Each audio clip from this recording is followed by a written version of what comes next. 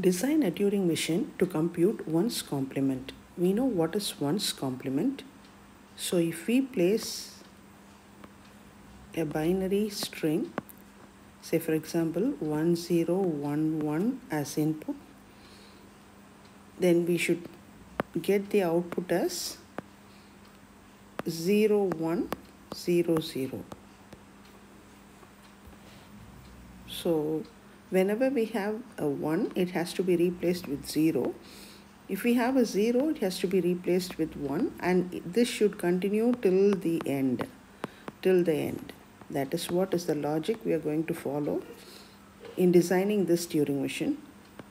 So initially we are in one state, say Q0. So from this state, when you have a 1, you replace that with 0, move towards right. If you have a 0, replace that with 1, move towards right. So when you have a 1, you replace that with 0 and move towards right hand side. When you have a 0, you replace that with 1 and move towards right hand side. If you have a 1, replace that with 0, another 0, you replace, 1, replace that with 0. Now this has to be continued until blank comes. Once blank comes, we have converted all string into its 1's complement. So when a blank comes, replace that with blank and halt.